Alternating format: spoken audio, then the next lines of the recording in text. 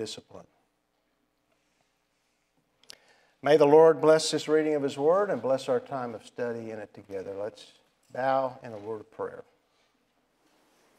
In his political pamphlet, The American Crisis, Thomas Paine described the early days of the American Revolution as times that try men's souls. Paul's last days were lived in times like that. But AD 66 was far more trying than 1776. The apostle was locked up in a cold, dark prison in Rome when he wrote his last letter, 2 Timothy. It was his second imprisonment there. After being held for 2 years under house arrest, he was released, but after further missionary activity, he was arrested again and imprisoned in Rome for the last time. According to tradition, he was put in the Mamertine prison, which was a damp, dismal underground chamber with only a hole in the ceiling for light and air. He was in chains. His ministry was over, and he had been sentenced to death. He told Timothy, "My departure has come. I have finished the race." The church he was leaving behind was in decline, and opposition against it was increasing. Nero's savage persecution was underway, and people were abandoning the faith. "All who are in Asia turned away from me," he wrote. Bishop Handley Mould described the situation as grim, writing that Christianity trembled, humanly speaking, on the verge of annihilation. It's not hard to imagine what Paul must have felt when he heard about the wholesale slaughter of Christians and widespread defections within the church. Asia was the field of Paul's labors for many years, or at least for 3 years. We know he ministered there in Ephesus alone, teaching the Bible, admonishing people night and day with tears. He reminded the Ephesian elders of that the last time he saw them in Acts 20. So how discouraging that must have been to come to the end of his life and see that all he had worked for was being destroyed and being drawn away from the gospel. So when he wrote 2 Timothy, it was a time that tried his soul and the souls of many Christians, but this is not an epistle of despair, just the opposite. It's a book of hope and urgency. Paul was like those sons of Issachar in 1 Chronicles 12, verse 32, men who understood the times with knowledge of what Israel should do. Paul understood the times. He knew Satan's strategy and man's weakness, but he also knew God's plan and power and Christ's promise that the gates of hell shall not prevail against his church. And so even though Paul wrote his letter in the shadow of the scaffold with the church in decline, he still gave a triumphant message. He understood the times and knew what was to be done. That's the instruction he gives to Timothy in what was a very timely letter. It's just as timely for us because the modern church is in a crisis of the same kind that Christians faced in the last half of the first century. 50 years ago, John Stott wrote that our era, too, is one of theological and moral confusion, even of apostasy. And that still is the case. So, the message of 2 Timothy is relevant for the church today. Its theme is simple but urgent. Be faithful to Christ in a day of spiritual decline. It was written to Timothy, Paul's child in the faith, but its audience is broader It has been called Paul's last will and testament to the church. As he prepared for his death, he passes the torch on to the next generation and gives Timothy some final instruction on how to carry on with the ministry. Paul had confidence in Timothy. He'd been converted under Paul's ministry and was for many years his fellow worker in the gospel.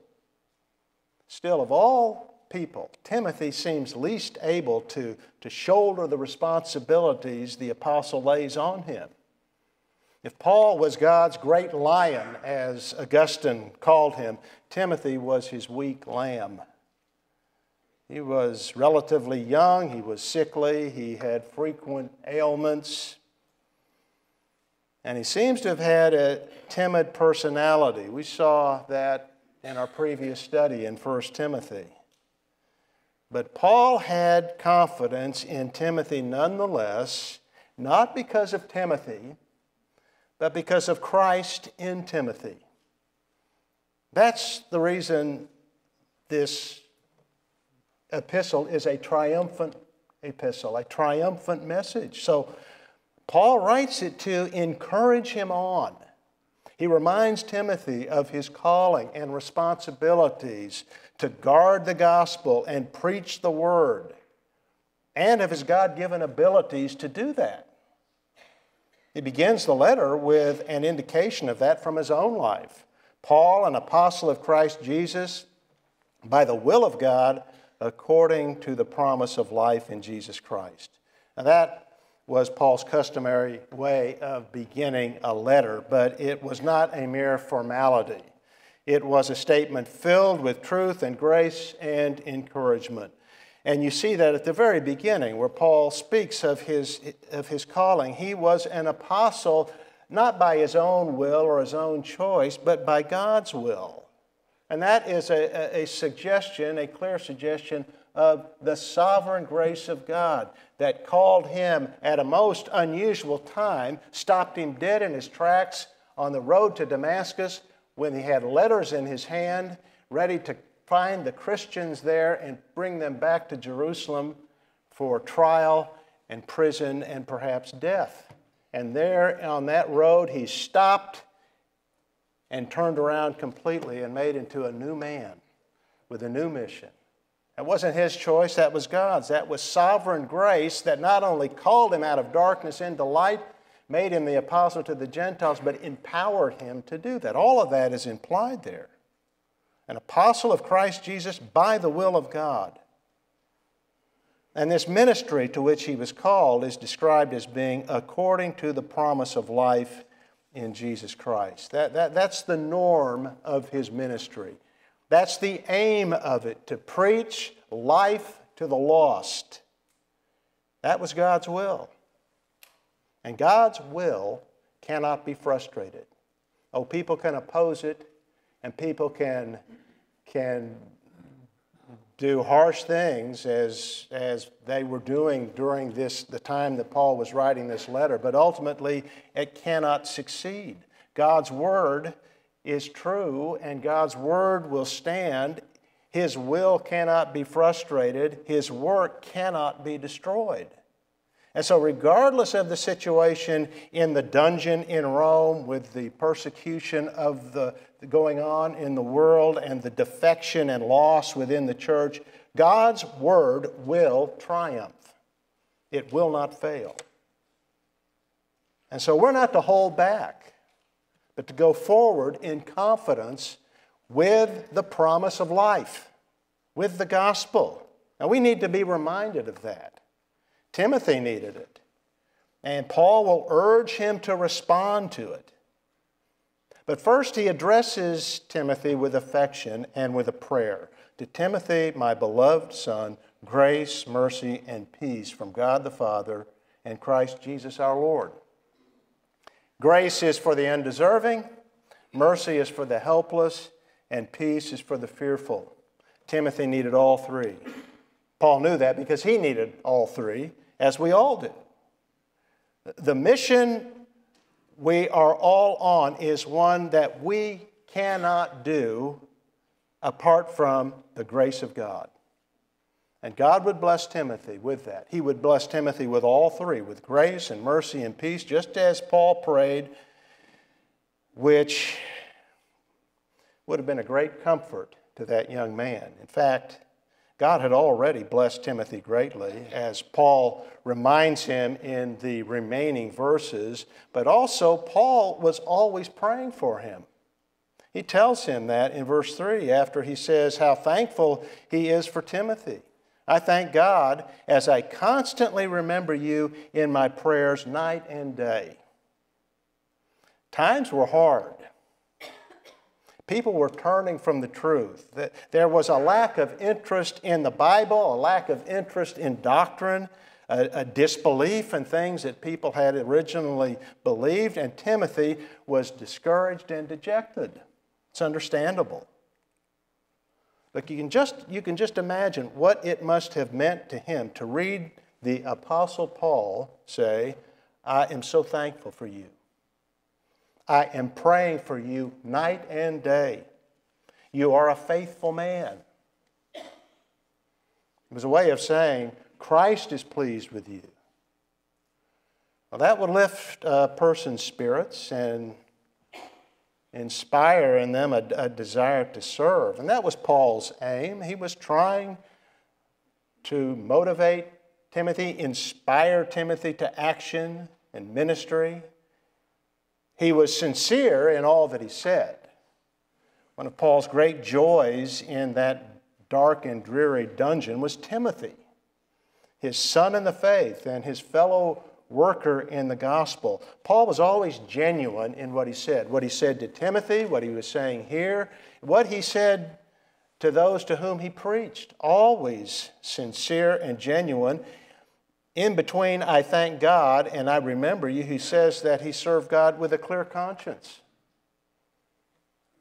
the way his forefathers had done. They were faithful to the revelation they had, and Paul was faithful to the revelation he received. He was not in prison for a crime, but for serving God, for preaching the gospel, the promise of life. The message Paul preached was not his invention.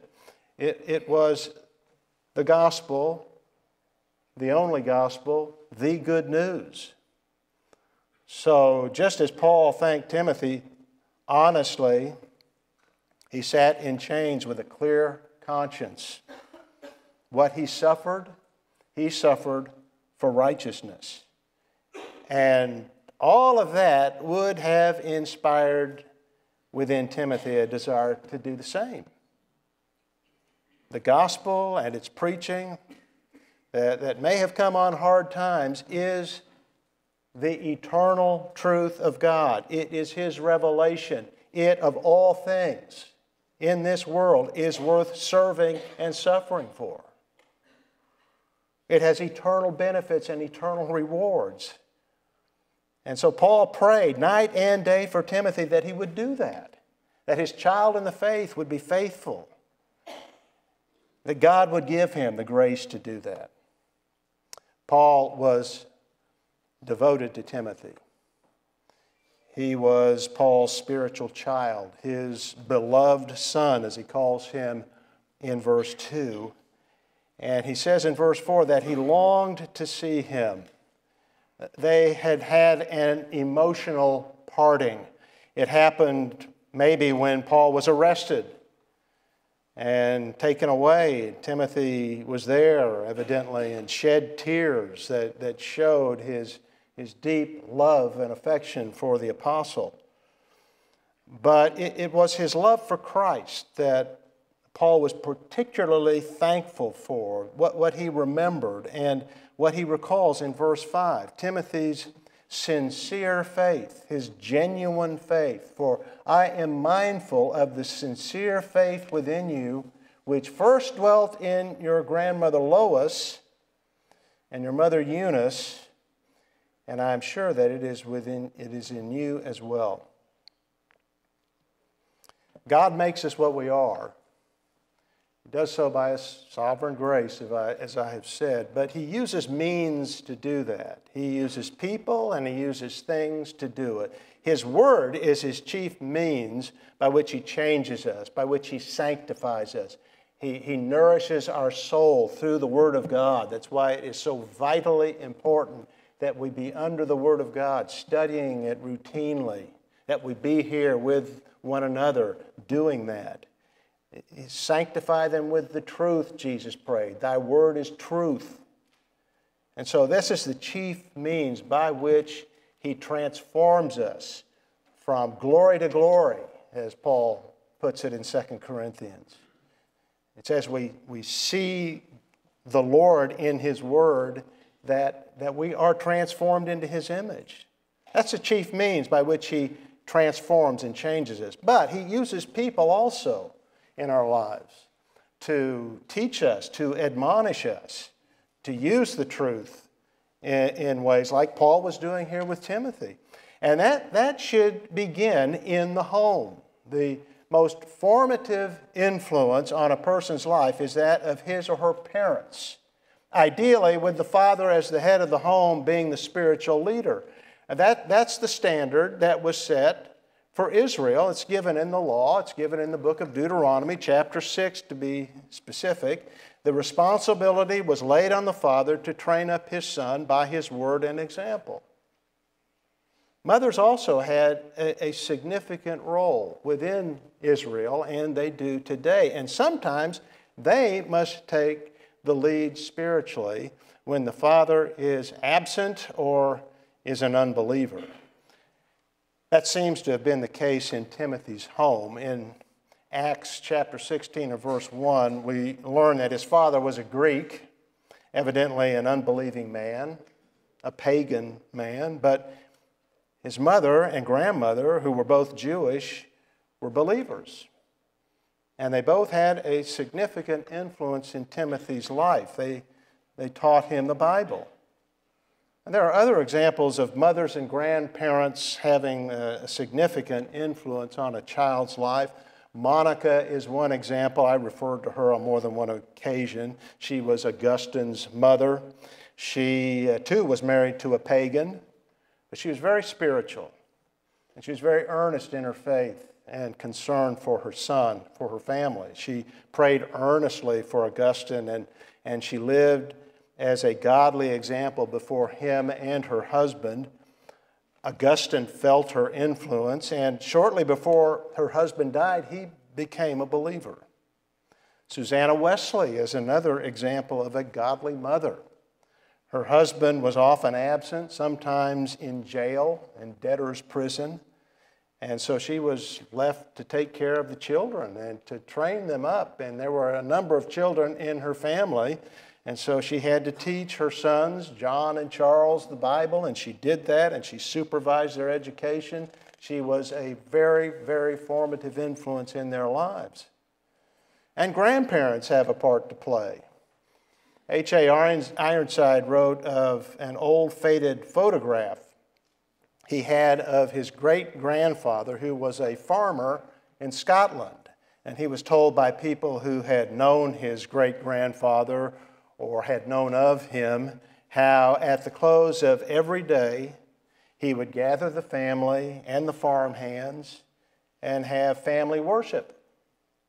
He always prayed for the salvation and blessing of his children and his children's children to the third and fourth generations.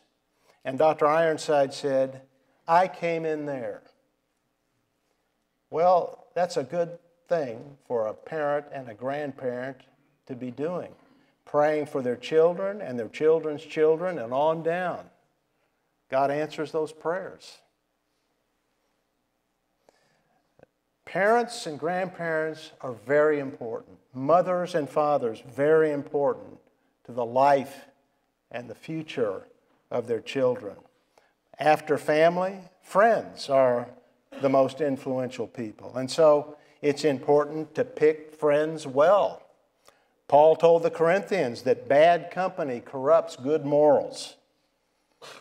It also follows that good company complements good morals. And Timothy not only had good influences in his family, but also from his friends. He was surrounded by good, faithful friends, and none more faithful than Paul himself. Paul prayed for Timothy all the time, night and day. Now that's a true friend. That's a true father in the faith. That's true concern. And like a good friend, he gave Timothy wise counsel. Tough counsel. Maybe not what Timothy wanted to hear, but what he needed to hear. He gives it in verse 6. He writes, "Kindle afresh the gift of God which is in you through the laying on of hands." In other words, because you have a sincere faith, you have a spiritual gift. Don't neglect it. Don't waste time and opportunities. Don't drift. Minister to people. Use your gift. Now, Paul doesn't define the gift that Timothy had. The word that he uses is charisma. It's the word that is used of the spiritual gifts listed in Romans 12 and 1 Corinthians 12. So it may have been a gift of evangelism. More likely, it seems to me, the gift of pastor-teacher.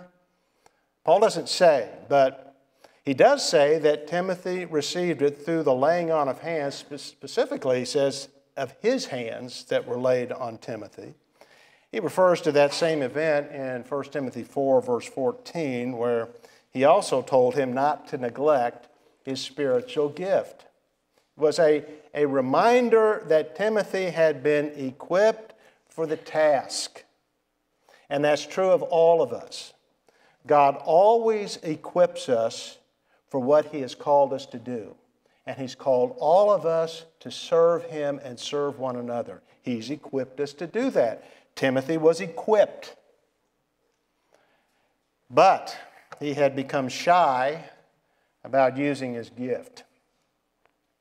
Maybe he was intimidated by the persecution of the church by the state.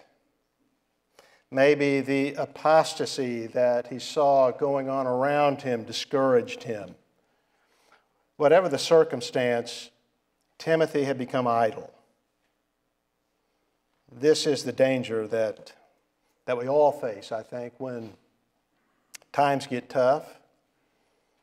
Even when times are good, it's also a challenge because we tend to get caught up in the good times and the blessings and the peace, and we enjoy that, and we can begin to drift then just as easily as it is when times are difficult. But we know that the circumstance of this young man was tough times, difficult times, challenging times. Thomas Paine's line about the times that try men's soul was followed by a warning that some men would become cowards when the war was real. He called them summer soldiers and sunshine patriots. He had a way of turning a phrase. Men, he's describing, who were brave when things were easy, but they left the field when the fight was dangerous. Well, there are men like that in the church. At the end of this letter, Paul will mention Demas, who deserted Paul in Rome, and went home because Paul said he loved this present world. It was difficult, you can imagine, being there with Paul, especially if he was in that Mamertine prison. I don't know if you've ever seen it. It is a grim place. And if that were the case, it would have been a hard thing for a man like Demas to do. And he longed for Thessalonica and the ease of it. And so he was drawn away. That happens to people. Yeah. Tough times, good times. Timothy was not like that. Timothy was no summer soldier, but he was intimidated by the circumstances, and he needed some urging to be brave and get active. So Paul told him, Kindle afresh the gift that he had. The New International Version translates it, fan into flame. The gift is compared here to a fire. The flame hadn't gone out, but it was burning low and it needed to be stirred up. And so the picture that Paul gives us here is sticking a poker into the embers to get the fire going, to start the flames that had died down, or fanning the flames to make it burn brighter. The exhortation is a good one for us. We all have a gift. We all have at least one gift, maybe more, but one gift for sure. They are from Christ, given to us by the Holy Spirit. The moment of faith, we are gifted. And the gift that we have, or the gifts that we have, are to be used. There are a variety of gifts and ministries. We don't all have the same gift. Just as, to follow the analogy of the body that Paul uses, we're not all the same member. We're not all the eye or the ear. We're all a different part of the body. And so too, we all have different gifts. We have different functions, different nuances within the army of God and how we're to use our gifts and the spiritual weapons that we have. Well, there are a variety of gifts, a number of gifts. There are a basic categorization of them is utterance gifts and non-utterance gifts. The utterance gifts are gifts like evangelism and teaching, and the non-utterance gifts are gifts like mercy and helps. But God has given every Christian a spiritual gift, and the meetings of the church, this meeting, is to equip all of us to use our gifts in God's service. This isn't the end of the process. This isn't why we're here. This is for a further purpose, and Paul explains that in Ephesians chapter 4 and verse 12. He wrote that God gave the church apostles and prophets and evangelists and pastor teachers for the equipping of the saints for the work of service, to the building up of the body. So this is to equip all of us to be engaged. We're all to minister. We're to go out from here and minister.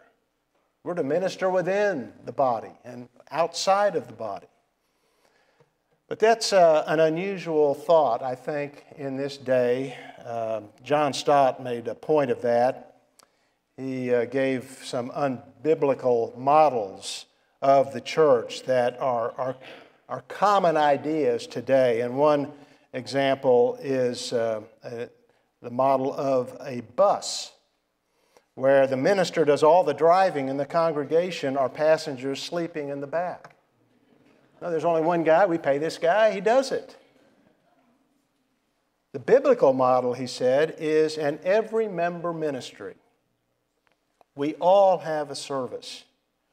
Paul's counsel to Timothy is for us as well. Kindle afresh the gift of God. Stir it up. Fan the flame.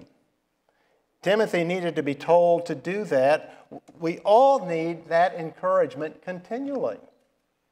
We can drift from day to day. We can begin to drift at any time. All kinds of things can come into our life. The devil is at work to frustrate us in what we do and to keep these things from happening. So we all need this encouragement continually. And in verse 7, Paul adds further incentive for Timothy to do that, to fan the flame, by giving him the reason for his counsel. For God has not given us a spirit of timidity, but of power and love and discipline. That applies to all of us again. Every believer in Jesus Christ has been given the spirit of power. The question that we need to ask is the question that divides interpreters, translators, and commentators. What is that spirit that he refers to? Is it a new disposition that we have through the new birth? Is it a new attitude, the mind of Christ that we have in Christ, that we have as people who are born again? Or is it the Holy Spirit, who has been given to each and every one of us, every believer? Well, probably, in my opinion, it is the Holy Spirit. That's consistent with passages like Romans 8, verse 15, where Paul says, we haven't received a spirit of slavery leading to fear, but a spirit of adoption as sons by which we cry out, Abba, Father. If you're familiar with Romans 8, you know that word spirit is found all through that book, all through that chapter, and that chapter is the chapter on the Holy Spirit. And so every one of those references to spirit, well, that's something of the debate. Everyone agrees almost all of those references are to the Holy Spirit. There may be one that isn't, or two, but I feel that they're all references to the Holy Spirit, and that's what's referred to here in Romans 8, verse 15. Just as the Spirit gives us confidence in our sonship and causes us to cry out either audibly or inaudibly, but gives us this confidence of who we are, that we can live as sons of God, that's the work of the Spirit within us. So too, He gives us power for service. So we're to be bold. We're to be like a fighting army. That's often how we're spoken of. Ephesians chapter 6 in particular, we have weapons that are in our hands and armor that we use to fight. I read just maybe 3 nights ago the prologue of Rick Atkinson's book, An Army at Dawn, about the American campaign in North Africa at the beginning of the Second World War. It's history, and he makes a point that he's giving in this book. In fact, it's a trilogy, all 3 books, real history, the good and the bad in all of it, and not what he called a gauzy mythology. And he begins by describing the military cemetery in Carthage, Tunisia, and the 2,841 bone-white marble markers, 2 feet high and arrayed, he said, in ranks as straight as gunshots. Many of the American soldiers buried there were heroes, but not all. At Carthage, he wrote, demigods and poltroons lie side by side. I thought, poltroons, familiar with that word, but I can't remember it. That's an admission, I guess. And so I got my dictionary out and I looked it up. Poltroon, coward. Even a great army like ours, greatest army of the 20th century, had poltroons as well as heroes. But in the Lord's army, the church, we should all be heroes. Not because we're so brave, not because of anything in our personal character, but because God has not given us a spirit of timidity, but of power and love and discipline. So Timothy had no excuse for allowing fear to control him. He was well equipped and was to act on the power of the Spirit within him, the power that the Spirit gives to him, to you, to me, to all of us. It wouldn't fail him because the Spirit does not fail. Jesus told his disciples about this. He gave them something of a heads up, a warning in Mark chapter 13. He told them that they would be persecuted, that they would be arrested, they'd be beaten, they'd be made to stand before governors and kings. And as he begins to describe this, what would happen to them in the future, you could imagine that would probably intimidate them. That's enough to make a person a coward, persecuted, arrested, tried, made to stand before people. But they weren't to worry about the situation. They weren't to worry about what they were to say because, he stated, it would be given to them.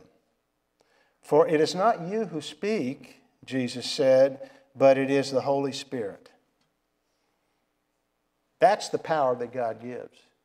In such a situation, the Spirit of God is with us and He will enable us. Don't fear. When God called a young and very unconfident Jeremiah to be His prophet, He told him not to be afraid. He said, speak. Speak what I give to you. Speak what I tell you to speak. I have made you as a fortified city and as a pillar of iron and as walls of bronze. In other words, you're going to succeed. Just speak and be faithful. Listen, of ourselves, as we think of the situation in life, the situation around us, we have every reason to be afraid and to shrink from the task that God has given us. It's daunting as you think of it. To be a witness to a world that is full of hostility or complete indifference. But wherever we are, that is what we are to do. We are to bear witness to the truth. And where we are in the church, we are to bear the heavy responsibility that the Lord has given us. To not shirk from it, but to go forward. But again, we are not called to do that or anything of ourselves. The Lord makes us fit for the task, and He gives us the power to stand and speak and succeed. I have said this numerous times. This is an appropriate place to say it again. The Christian life is not a natural life. It's a supernatural life. God lives within you if you're a child of God, if you're a believer, and He lives in you with power and He supplies it. So, look to Him. That's what Paul was saying to Timothy. We're to walk by faith and walk by the Spirit. He gives power and love and discipline. Power for self-control and power to love one another. Those three are what is needed for effective service. Now, as I think about this, think about the challenge really to all of us to make use of the gift that God has given to us, I thought maybe we really don't need to worry so much about what our calling is and what our spiritual gift is. We can become really consumed with finding that out and wondering what we should do before we get busy doing anything for the Lord. I think instead what we should do is make it our purpose to know the saints and to love God's people. If you love someone, you take an interest in them. You get to know them, you ask about them, you pray for them like Paul did for Timothy. You help them where and when you can. And as we do that, opportunities for ministry open up. And as we take those opportunities, we learn what we are effective at doing and what our gift and our special service for the Lord is. In verse 1, Paul said, the aim of his ministry was to proclaim the promise of life in Christ Jesus. And that really is the ministry of all of us, to lead the lost to life and to nurture that life in the saints, to be an encouragement to one another and to help one another. Are you doing that? We need to apply this to ourselves, and we do that with a question. Are we doing that? You don't have to be a preacher to do that or a teacher to do that. Do you pray for others? That is the effective means God has given us to obtain blessings for ourselves and for one another. We need to do that. We need to be men and women of prayer for ourselves and for one another, for this place and for places beyond here. The Lord has saved you not only to live with Him in heaven, but to serve with Him on earth. Maybe you've forgotten that, gotten distracted. We all do. Maybe begun to drift a bit. That is the case with all of us at some point or another. If so, I don't know that that's true of any of you, but if so, fan the flame within to serve Him. Get to know the Lord. Be here consistently, Sunday mornings, Sunday evenings, Study His Word daily. Act on it. Get to know God's people. The life God has given you is one of power. Power for personal control and power to bless others. Act on that. The church needs you just as much as it needed Timothy. We live in times that try men's souls. But if you're a believer in Jesus Christ, Psalm 27 is for you. David began that psalm, "The Lord is my light and my salvation. Whom shall I fear? The Lord is the stronghold of my life. Of whom shall I be afraid?" And of course, the question he asks is to be answered, well, no one. I'm to fear no one. So David ends the psalm, "Be strong and let your heart take courage." May we all do that. Can you say that the Lord is your stronghold?